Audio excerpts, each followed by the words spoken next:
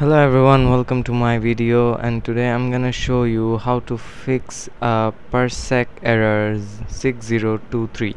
So if you face this issue anytime, the basic things you will do is restart your PC. This should fix the problem, and if it doesn't, then you just have to go to start bar and go to Windows Defender Firewall, then click on allow an app, and then click on change settings, and in the bottom you will see allow another app option is appeared, and then locate the Parsec CD.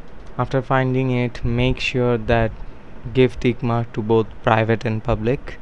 After that you will see that this issue was supposed to be solved, but if that doesn't help, there is another step you can follow. So if you use repeater, the error happens. You basically have to connect your router or Ethernet cable directly to your computer or laptop. At that time the error can be fixed of 6023. So if this video is really helpful to you, don't forget to like the video and subscribe the channel.